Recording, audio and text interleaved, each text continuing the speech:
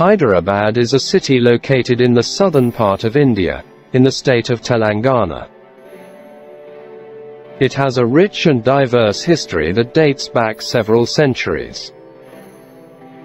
Hyderabad was founded in 1591 by the 5th Qutub Shahi ruler, Muhammad Quli Qutub Shah.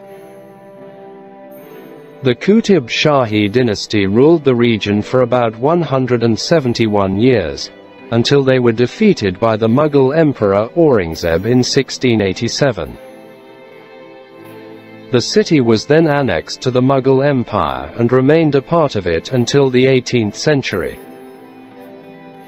In the early 18th century, Hyderabad became the capital of the Nizams, who were the rulers of the princely state of Hyderabad.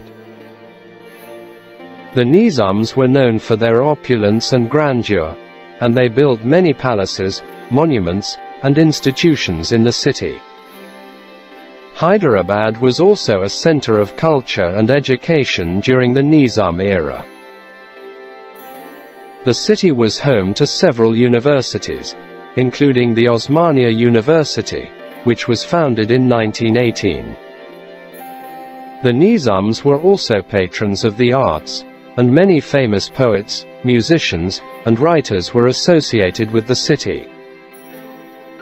Hyderabad played a significant role in the Indian independence movement. The Indian National Congress held its annual session in the city in 1923, and many of the leaders of the movement, including Mahatma Gandhi, visited Hyderabad. In 1948, Hyderabad became a part of the newly formed Indian Republic. The last Nizam, Osman Ali Khan, was reluctant to accede to India, and his refusal led to the annexation of Hyderabad by the Indian government.